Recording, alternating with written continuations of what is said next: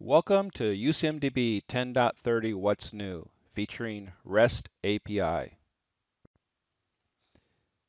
In order to help our customers access some of our basic APIs more easily, in addition to the existing Java and SOAP APIs, UCMDB introduced new RESTful web services.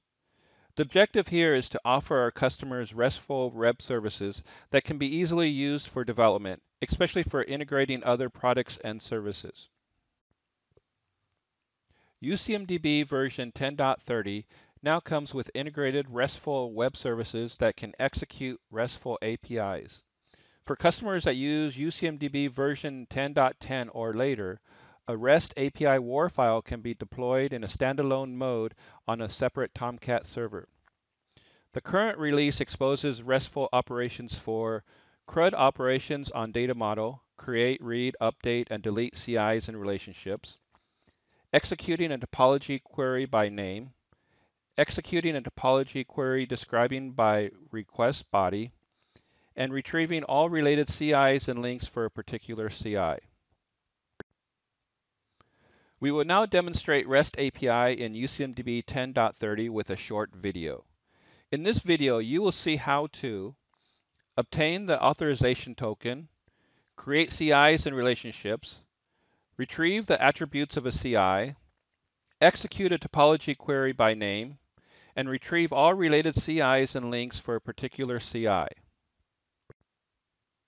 We will now demonstrate some basic operations that are supported by the new REST API.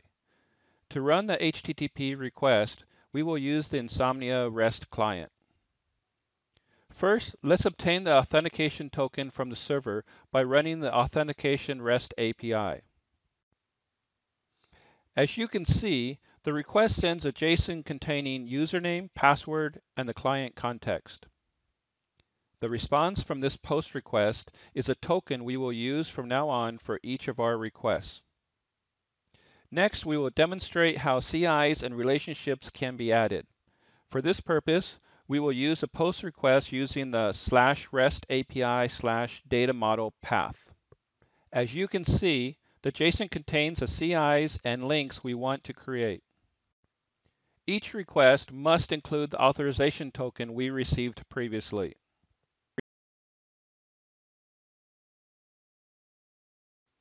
As you can see, 6 elements were added, 3 CIs and 3 relationships. Now we will execute a request to retrieve the attributes of a CI.